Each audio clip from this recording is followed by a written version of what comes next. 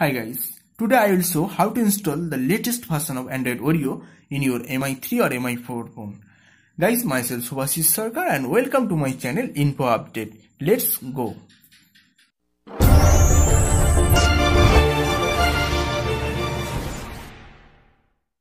Declaration.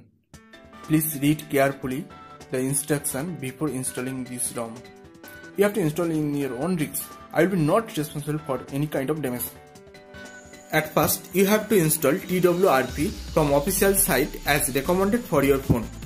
Download all the ROM package from the link given in description.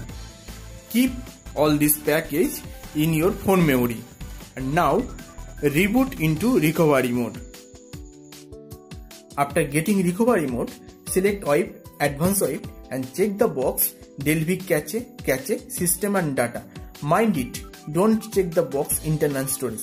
It will delete your all ROM package from your phone and swipe to confirm it.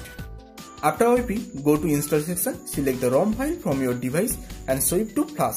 Likewise, you have to install all the ROM package. During installation, if you are getting error, follow the instruction carefully. After installing all the package, install the ROM file again and boot to go.